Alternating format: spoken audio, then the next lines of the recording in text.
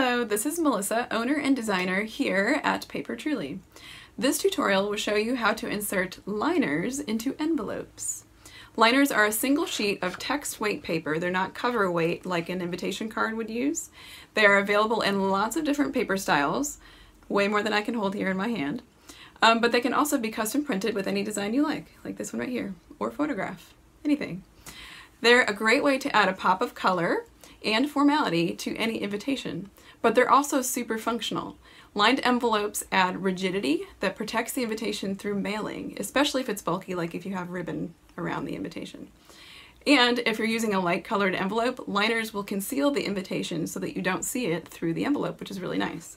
We have two different styles of liners. We have standard liners, which are like this, what I was holding before. And we have these really unique leaf-shaped liners that have a little bit of a different approach with the assembly, and we will cover that for you too. Tools you need are a scoring tool like this and a double-sided permanent tape runner adhesive like this. Both of these tools you can find at Amazon.com or in most craft supply stores. First, I'm going to open the envelope, take my liner, and slide it in. I'm going to center it and set that liner just below the gum line on the envelope. So when I have it centered, I'm going to turn it, and I'm just going to put adhesive with my runner on the top flap, because the way an envelope liner works is that it has to move ever so slightly up from the bottom when you pull the top flap. That's just how the envelope liner works. So we're only going to put adhesive on the top, and we're going to press it nice and firm. Then we're going to flip it over and just kind of pinch it with our fingers. Grab your scoring tool and run it along that edge. Now this tool really is necessary for doing this step, because otherwise you won't get a good crease without scraping that envelope there. Scoring tools have a really nice rounded edge that won't damage the paper as you press. So I definitely recommend getting one of these and not using your fingernail or a letter opener or some other tool. So here we have our beautiful creased envelope liner that moves ever so slightly when we lift up that top flap.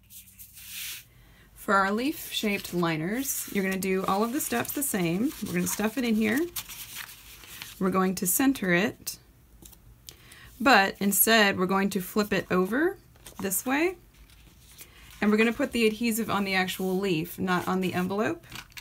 And this is because you don't want the adhesive to show on the envelope. You just want it where that shaped edge is. And so we're going to press it down like this.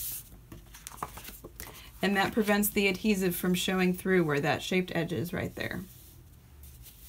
And of course we will finish it in exactly the same way by pinching the top of that, taking our scoring tool, and giving it a nice crisp score there.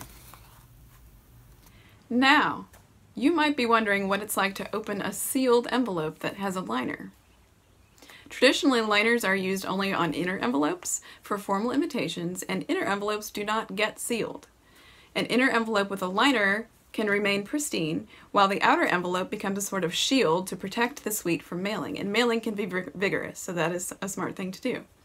Inner envelopes are optional, so you can line an outer envelope, which does get sealed.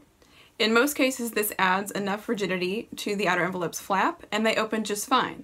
But how the envelope fares may depend on the manner in which the recipient opens it, which is completely unpredictable. We don't know if they're going to be really careful about opening your flap, or if they're just going to dive into it and rip it to pieces. We don't know that at all. It's unpredictable.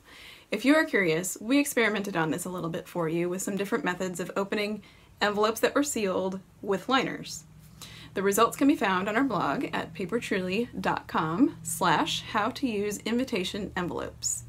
I definitely recommend reading through that before deciding whether you want to use just outer envelopes that will seal and have a liner. They have the liner and then they get sealed. Or if you want to do an unlined outer envelope but that has an inner envelope that gets the liner and the inner envelope doesn't get sealed. Anyway, happy envelope lining. You can purchase our unique envelope liners or any of our other stationery designs at papertruly.com.